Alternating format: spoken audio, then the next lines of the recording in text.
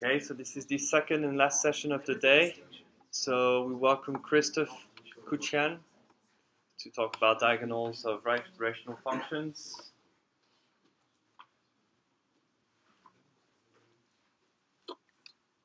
Yes, hello everybody. It's my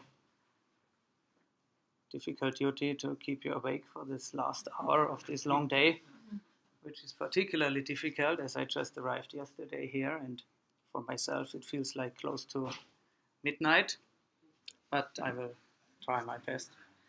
So what I'm going to tell you is a joint work with Youssef Abdelaziz and Jean-Marie Maillard, my colleague in France. Youssef is our joint PhD student. He's from Egypt. And for this longer project where we study diagonals of rational functions, we investigate what kind of functions can appear. We have investigated the case where we get hypergeometric functions with pullbacks. We have looked at Heun functions. And naturally in this work, sooner or later you encounter Christol's conjecture. And this is mainly what I will be talking about today. So probably you also have experienced many talks where you cannot understand 5 words of the title. This should not be the case here. Nevertheless, even I give you the definition what is a rational function. So let us look at the rational function in several variables, R, and so here is to recall the definition of what is the diagonal of R. So when I talk about the diagonal, I mean the complete diagonal. So we Taylor expand this rational function in n variables, and then by picking all the coefficients where all the indices are the same, R, M, M, M, M, and this now establishes a univariate power series. This is called the diagonal of the rational function R. Here's a very simple example. In 2 variables, we look at this rational function. If we do the Taylor expansion, it starts like this. If you want to see the diagonal, it is more convenient if we reorder the terms in this quadratic scheme, and then taking the diagonal just means taking the diagonal coefficients. Okay, good. So now everybody knows what a diagonal is. If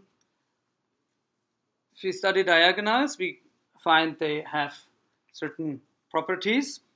So one can show that for every rational function in any number of variables, the diagonal has the property of being globally bounded. So what does that mean?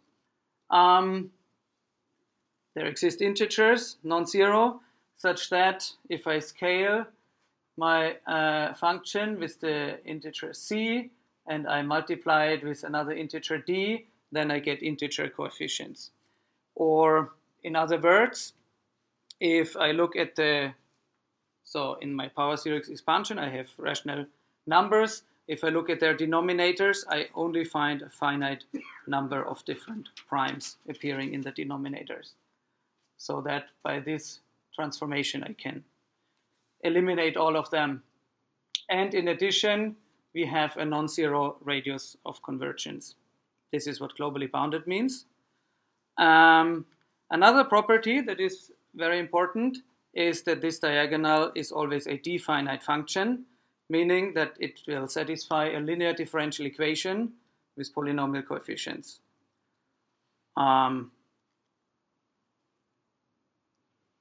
Or in terms of operators, there exists a linear differential operator in the Weil algebra that annihilates this function. This can be shown by general closure properties of d-finite functions, as we see later, since the diagonal can be expressed as an integral. Okay, now what is Christol's conjecture? Is basically that the converse is also true. So every series in one variable that satisfies these two conditions can be obtained as the diagonal of a rational function. So this conjecture is quite old. It appeared first in a paper in 1986 in a technical report by Christol, and still is widely open. Also because it doesn't say anything about the number of variables. It says this function is the diagonal of some rational function, but it doesn't, we don't know at all how many variables will we need. So it is for sure clear that we need at least 3 variables. We cannot succeed to write any such function as a diagonal of a 2-variate rational function. So we need at least 3 variables, but still up to now, if I'm not wrong, we don't know of any explicit example where we can prove that 3 variables do not suffice. Okay, so here is the original paper of Christol where he states the conjecture. So the conjecture is at the very bottom, and here this is basically the introduction of what I had also on my slide, that every diagonal of a rational function satisfies the following properties. So yeah, he formulates it in a slightly different language, but here you find that it's a solution of a differential equation and so on. And here this stuff is the conditions on the globally boundedness. And then it says every series that satisfies these properties is the diagonal of a rational function. Okay, a few other definitions that we will need. For many of you, it's certainly just a recall. So the Hadamard product of 2 series, one series f of x, alpha n times xn, g of x, beta n to the times x to the n. We take the Hadamard product, denoted by star, is the coefficient-wise product of these 2 series. Note, diagonals are closed under the Hadamard product. So if we have 2 series that are diagonals of rational functions, their Hadamard product again will be the diagonal of a rational function. Another recall is the hypergeometric, generalized hypergeometric series. So using this common notation for the Pochhammer symbol, we define the PFQ hypergeometric series as the series in one variable where we have the product of the Pochhammers in the top indices or in the numerator, and the product of the Pochhammers of the bottom indices in the denominator, and this additional scaling by k factorial. If we look at these hypergeometric functions, we find that all of them have the property of being D-finite. The most prominent example is maybe the classical Gauss hypergeometric function 2f1 that satisfies this well-known second-order differential equation. But also all the other PFQs with whatever number of parameters, they also satisfy a differential equation in X of a certain order. So they are all D-finite. And therefore, they provide a natural testing ground for the conjecture. So we can look for examples or counterexamples by studying hypergeometric functions. And so you note here that in general we have can have any number of combination of parameters in the top and the bottom. Here I restrict to p minus 1 for a very simple reason, because any other combination will not give us series with the desired properties. So if we have q being less than p minus 1, then so if we have fewer parameters here on the bottom, then we will easily see that the radius of convergence will be 0. So these series are not interesting for our purposes. And in the other direction, if we have many more parameters here in the bottom, we will fail to be globally bounded. So they are also not interesting. So the only ones that are potentially globally bounded and radius non-zero radius of convergence are where we have one parameter b less than the a's, which is compensated by this k factorial. So we have really balanced hypergeometric functions. Okay, now a few results that confirm that are in favor of Christol's conjecture. So here's a theorem by Christol. If f of x is a hypergeometric series of the form that I stated, p minus 1, and has height. So what is height? Height is defined here. It's we look at the number of b parameters that are integers minus the number of a parameters that are integers. Where for calculating, looking at the b parameters, we also include the invisible bp that is 1. So that always has to be taken into account. Yes, one more thing. When I write here in C, actually I mean in N, because from the definition you see that if one of these parameters is negative, then if it's one of the A's, the series is terminating. And okay, not so interesting for our purposes. If one of the B's is negative, then it's even not defined. Okay, so we define the height of a hypergeometric series. And if a series F can be written as the Hadamard product of H globally bounded series of height 1, then this series is the diagonal of a rational function. So here's an example that exemplifies this theorem. We look at this hypergeometric series. It has height 3, so we have 0 a parameters that are integers. We have 3 b parameters that are integers. And it can be written as a Hadamard product of 3 series of height 1. So we get these 1 f0s. We distribute the parameters here, and the 1s go into the missing b, the last b parameter. And we take the Hadamard product. Then we get this hypergeometric 3f2. And it is easy to see that this 1f0 is just the algebraic function 1 minus x to the power minus 1/3. And so we see that this function is the diagonal of this algebraic function in 3 variables.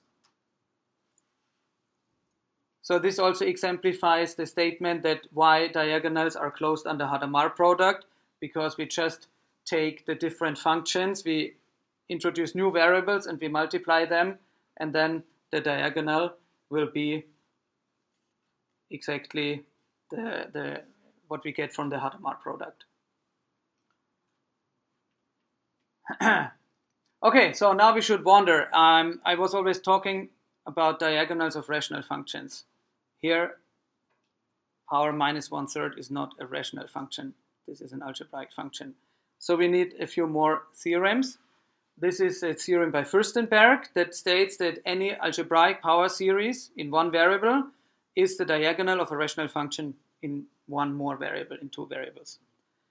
And we also, of course, need a multivariate extension of this. This is due to Denef and Lipschitz. So if we have a power series in n variables that is algebraic, then there exists a rational function in twice the number of variables, in 2n variables, that whose diagonal is this algebraic function. While here, if I say diagonal here, is not the complete diagonal, but only the diagonal with respect to pairs of variables. And what we used in the previous one is this theorem by Christol, that if we have a pf p minus 1 hypergeometric function of height 1, and if this is globally bounded, so if you have such a hypergeometric function, the notions of being globally bounded and algebraic are equivalent. This will also be useful. Okay, so now let us study what happens if we look at 2f1 functions. Well, we will see that this case is not very interesting because all 2f1 functions that are globally bounded are already diagonals of rational functions. This gives another confirmation of Christol's conjecture, but doesn't introduce potential counterexamples. So if we think a little bit about this, so if we let a and b be rational numbers, not integers, then the case that the bottom parameter c is an integer, then as we saw before, we can write this hypergeometric series as a Hadamard product of two 1f0 functions, which are algebraic, and therefore it is clearly the diagonal of a rational function. And if c is not an integer, then we see that the height of this function, if all these are rational numbers, then the only integer is the 1 in the bottom. So we have height 1, and by Christol's theorem, then this is also algebraic and also the diagonal of a rational function. So with 2f1 functions, the situation is quite clear. So let's move to 3f2 functions. Okay, so now we have 5 parameters here. We assume that the top parameters are rational numbers, not integers. And we ask, when can we expect that this function is the diagonal of a rational function? And again, there are several cases. So if both d and e are integers, then again we can do this trick with the Hadamard product, and we see that it can be easily seen that it is a diagonal. If both of them are not integers, then again we have a function of height 1, and it is algebraic by Christol's theorem. So the only interesting case is where in the bottom parameters we have one integer and one rational number, not an integer. Okay, so we will look at this case now, but even there we find that many of those hypergeometric functions can be easily seen to be diagonals. So, okay, we now assume that one of the bottom parameters is an integer. I put here 1, and the other one is a non-integer, and also the top parameters. And we assume that this f is globally bounded. So now what can happen? If we now again try to decompose this hypergeometric series as a Hadamard product of two simpler series, then there are in total 6 ways, but only 2 essentially different ones. The other ones follow by permuting the parameters. So one way is to have the AB going here and the D going here, and then we are left with a 1f0 with the top parameter C. And of course, it's here we can have AC or BC, so this gives us 2 more. And the second way we can do is that here we put a 1 in the bottom. That means we have to somehow introduce another 1 in the top so that everything works out. So think of introducing a 1 here and a 1 here. Then we can distribute the parameters in this way, getting the Hadamard product of 2 f1s. And again, there are in total 3 of such possibilities by permutation. Now if we look at these functions, well, this one is trivially a diagonal, and this is a diagonal of what we said before. So we should focus on the remaining ones. So this one appears here, so we should focus on these guys here. So if either this one or this one is a diagonal, then we can conclude that our 3f2 is also a diagonal. And since these are 2f1s, that means if one of those is algebraic. There is a result by Koutschan that says that this one cannot be an algebraic function. So we are left with the only possibility that we have to check whether this fellow here is algebraic. And since we have 3 permutations, so we have these 3 possibilities. If one of those is algebraic, then our function is the diagonal of a rational function. Otherwise, we cannot say anything. Okay, now we can study potential counterexamples. Examples where we do not easily see whether they are diagonals of rational functions. So these are examples where we explicitly avoid that they can be written in the ways that I described as Hadamard products of simpler functions, of algebraic functions. So already in his article, so here now is the reference of this 1986 paper, Fonction hypergeometrique bornée. He has already one example that is still open.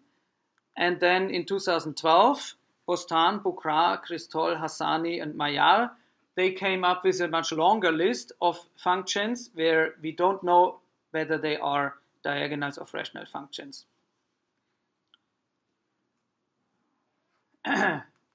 Okay, and here are two of these potential counterexamples. So there are two innocent-looking hypergeometric series of type 3f2.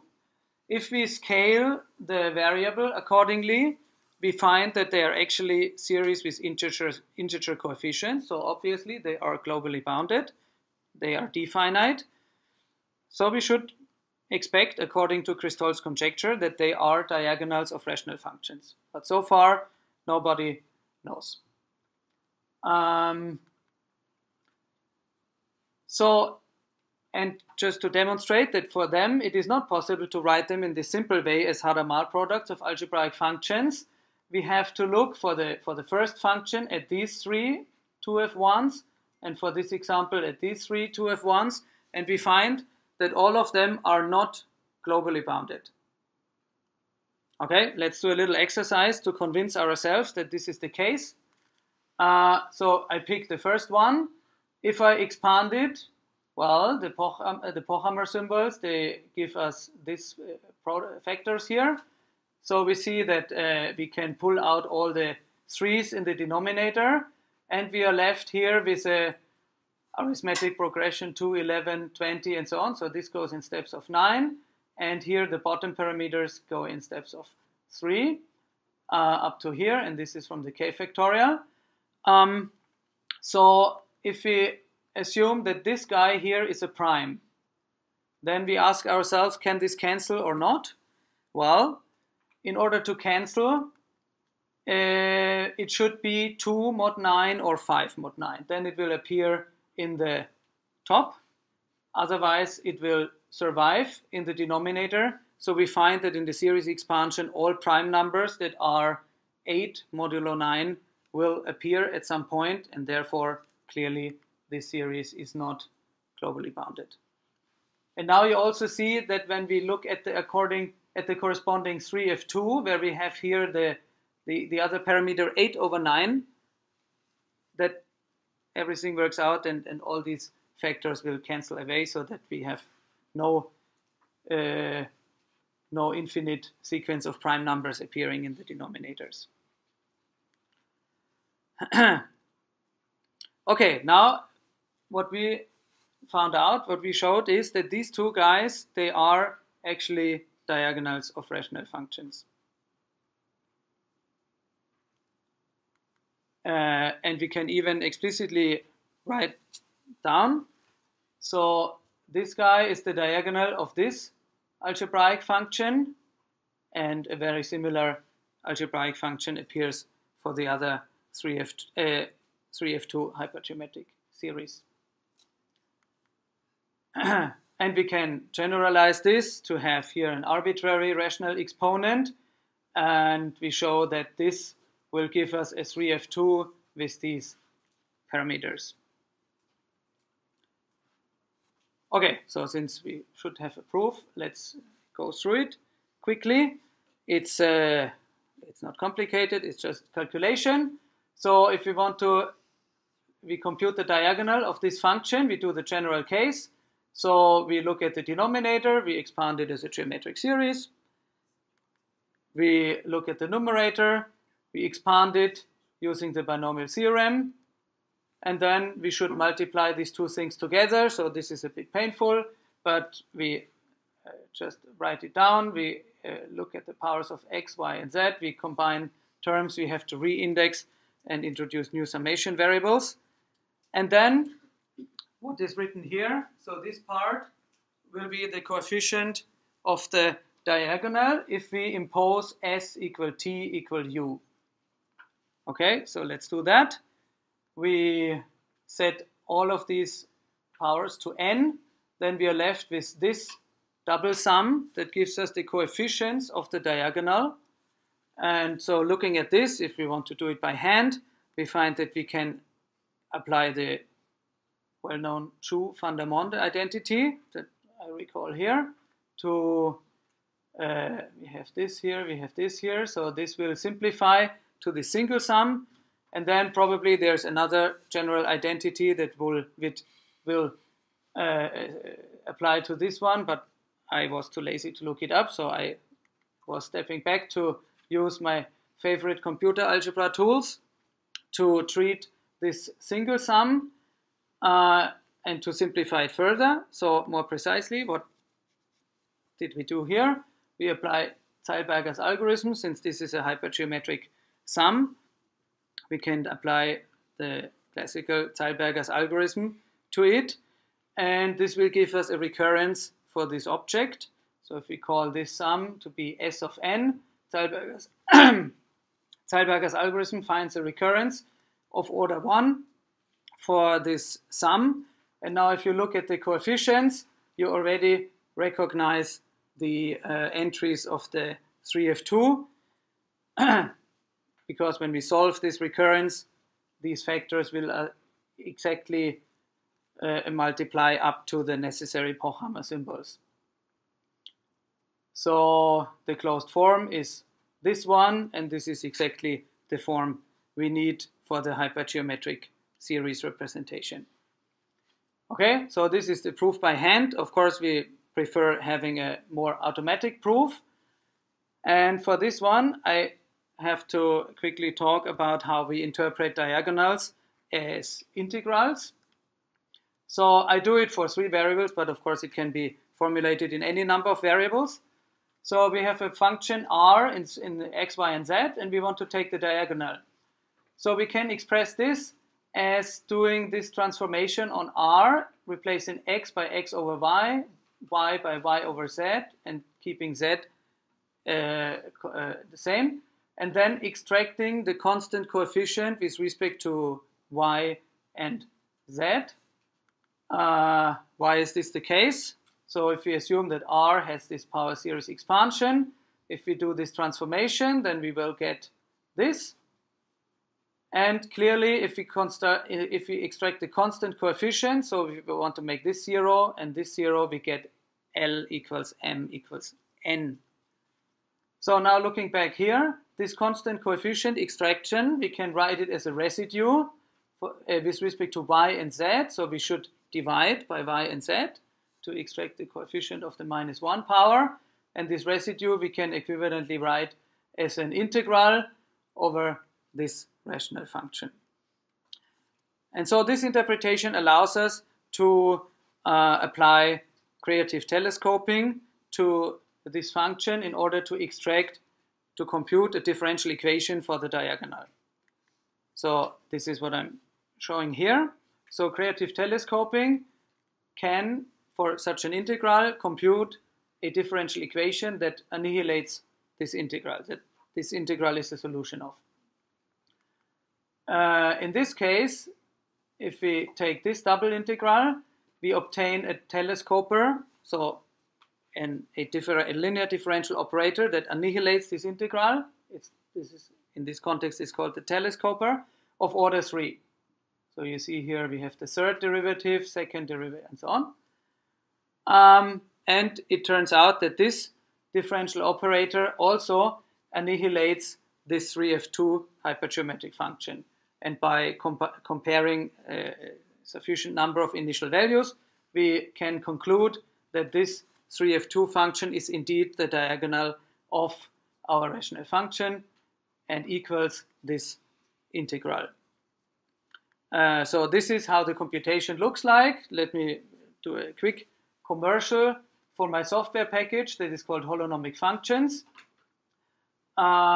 Is freely available on the RISC website. You only have to send a request to Peter Paule, then you will get access to this. So in our case, we enter this algebraic function, and to keep the output small, I do the special case for 1/3, not a over b. So we enter the algebraic function, we do the transformation, x goes to x over y goes to y over z, and so on. And we get this algebraic function that we want to integrate. And now we call creative telescoping. We indicate that we would like to integrate with respect to y, and that the surviving variables will be x and z. So what we get, this output, and it's a bit longer, but well, if the screen would extend until here, it would fit, so it's not terribly big. What we get is a set of generators for the telescoping ideal in 2 variables. So as you see here, we have the differential with respect to z, and here again, and the one with respect to x. So this, what we see here, is a Gröbner basis of that telescoping ideal. So that is the ideal that annihilates the function after the integration with respect to y. So that means we have to do another integration step that is done here, now with respect to z, and what is left is a univariate differential operator in x only. And to compare, we compute the annihilator of the hypergeometric 3f2 function, and we get exactly the same differential equation.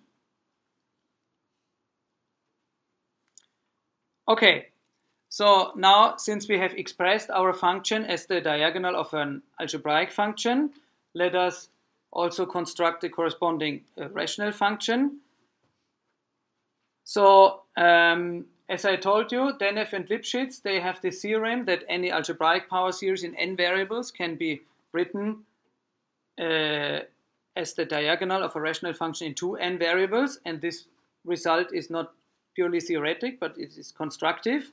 So we want to find now this rational function in 2 n variables, such that its diagonal is equal to the diagonal of the original algebraic function. Or moreover, if we take the partial diagonal, identifying the variables x1, xn plus 1, and so on, pairwise, we get a series in n variables, and this is exactly our algebraic power series f. So to exemplify this, we use this first algebraic function, but of course we can in principle do it for the general case where we have a over b here.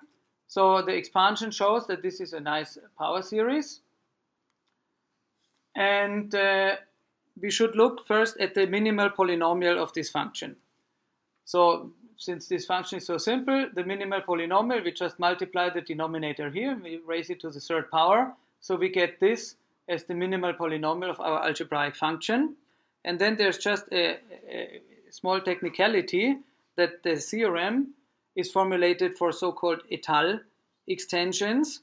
That means that the partial derivative of the minimal polynomial with respect to the function f has a non-zero constant coefficient, which, if you look at this here, is certainly not the case. If you take the derivative with respect to f, we do not get any constant coefficient.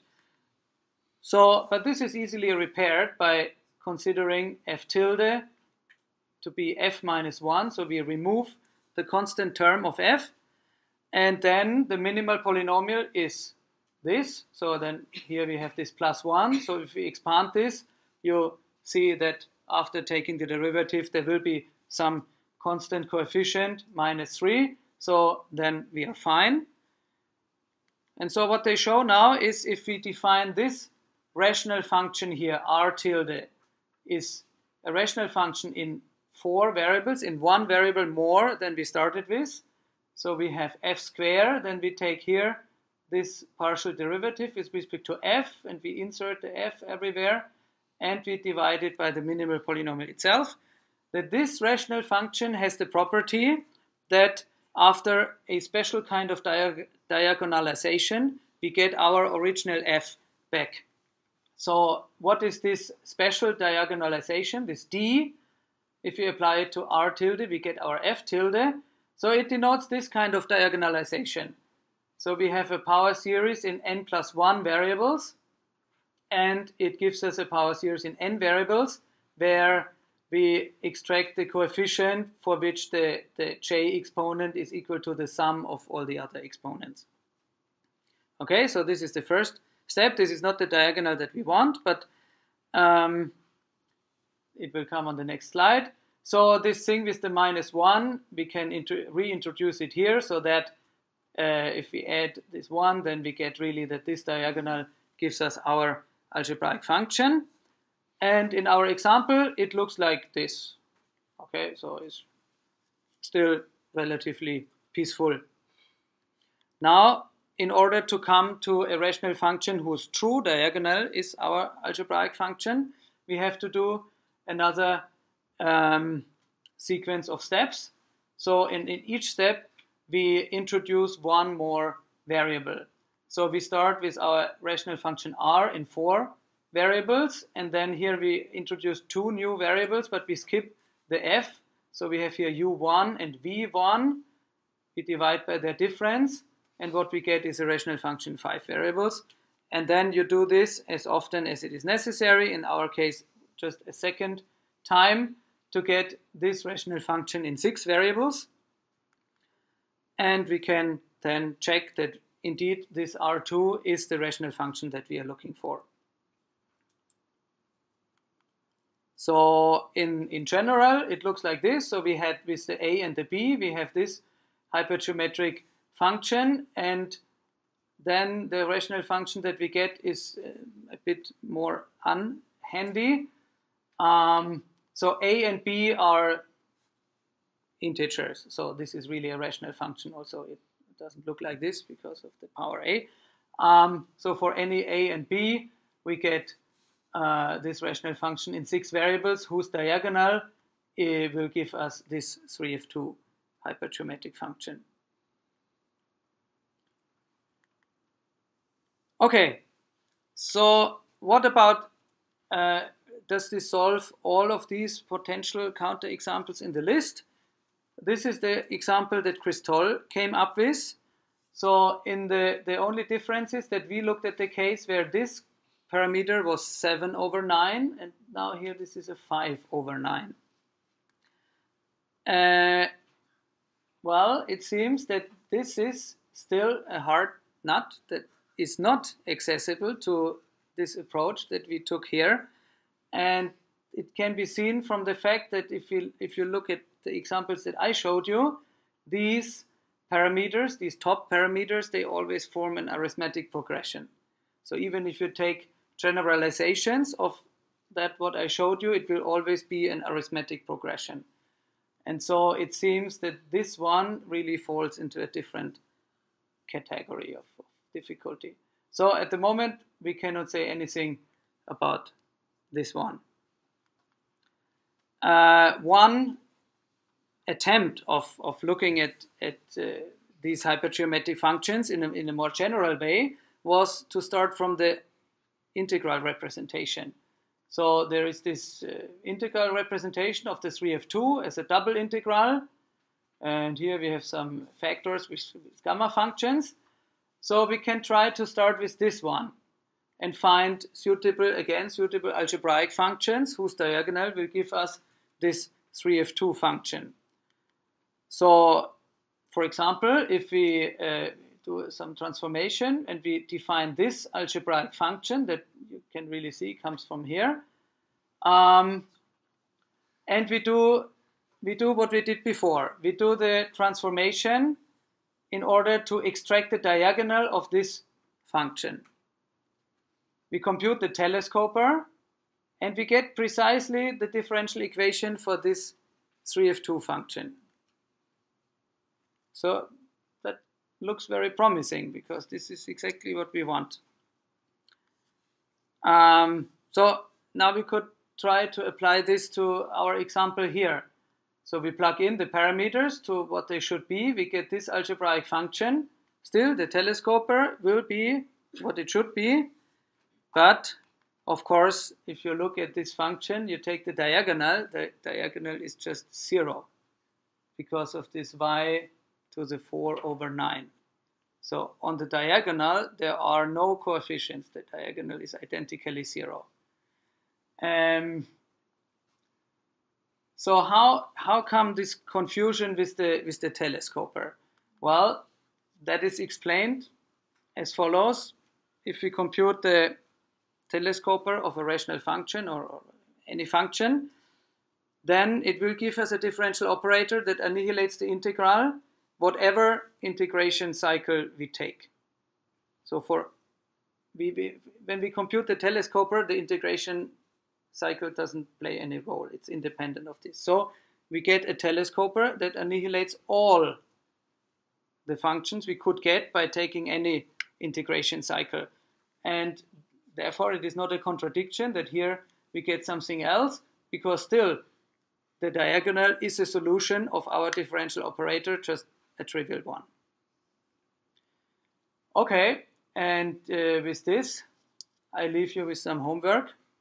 So if you got interested in this topic, please have a look at this hypergeometric series and try whether you can find a way to express it as the diagonal of a rational function in your choice of number of parameters.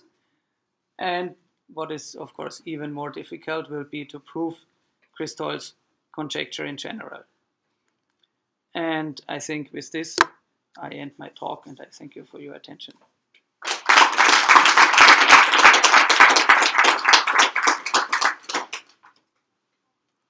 Any questions? I'll ask one. If we start with a function which is the diagonal of a rational function, then it's globally bounded and it's definite. I assume that the differential equation is somehow generated from the process. Can be. Is it the case that if we start with a function which is a diagonal of a rational function, then it satisfies appropriate differential equation, all of whose solutions are globally bounded?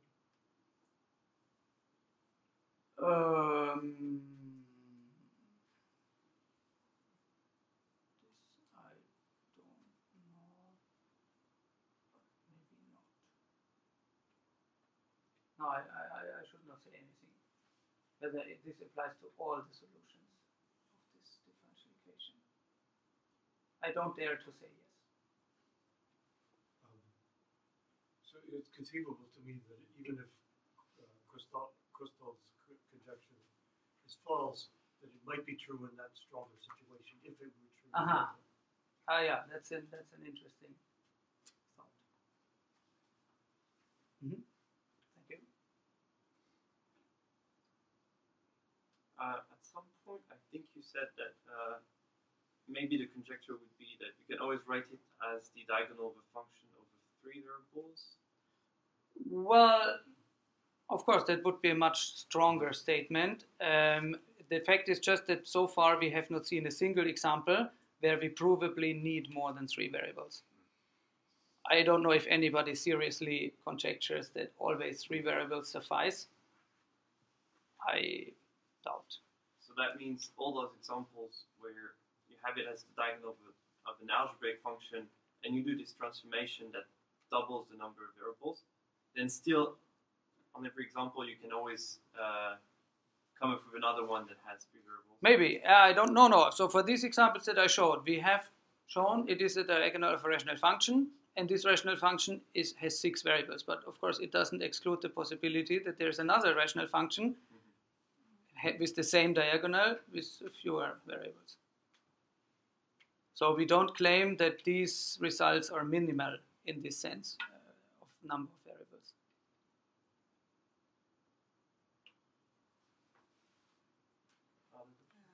I was just wondering if this Adamov product can be seen in a more geometric way, or is there some kind of interpretation outside just the powers theory operation? Is there some construction on the differential models behind? Homework? Yeah. But I don't know. I don't know of any Nothing, geometric already. interpretation. So is there any kind of interpretation you can make of what it means for 2 rational functions to have the same diagonal? Yeah, that's another interesting question. I have no idea. Characterize all the rational functions that give the same diagonal. There's no other obvious geometric things you can do, or algebraic things you can do to construct one rational function, another one that has the same diagonal? No, not that I know of. So these diagonals though come up as residues. Mm-hmm. So it's all rational functions that have the same residues. And one does this transformation. Mm-hmm.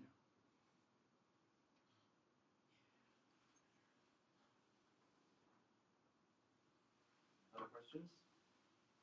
Well, let's thank the speaker and all the speakers.